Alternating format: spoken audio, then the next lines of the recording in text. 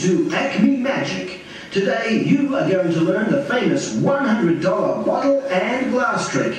You will need 2 tubes, 1 bottle and 1 glass. That was 1 bottle. And the secret. Now the hard part is making them change back. Make a magical gesture, and now you can lift the tubes so they are back to their original position. My friends, you've just learned the famous $100. You will need another bottle.